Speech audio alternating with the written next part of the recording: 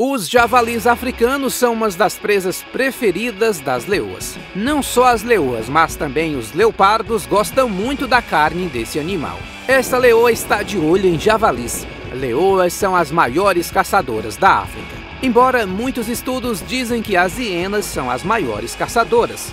Estando no primeiro ou segundo lugar, as leoas sim são caçadoras formidáveis.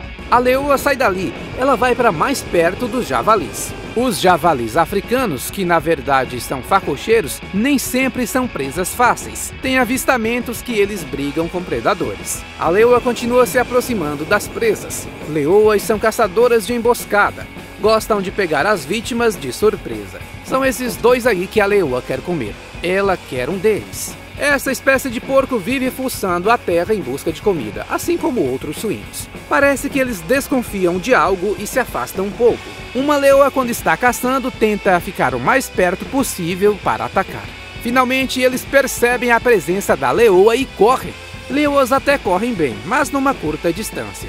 Elas não correm muito atrás de uma presa numa longa distância. A especialidade mesmo de uma leoa é a emboscada. A leoa até tenta, mas os javalis correm muito e ela falha na caçada. Diz aí, gostou de ver a leoa ficando com fome? Se gostou do vídeo, dê um like, assim o YouTube passa a mostrar esse vídeo para mais pessoas. Inscreva-se no canal e ative todas as notificações no sino.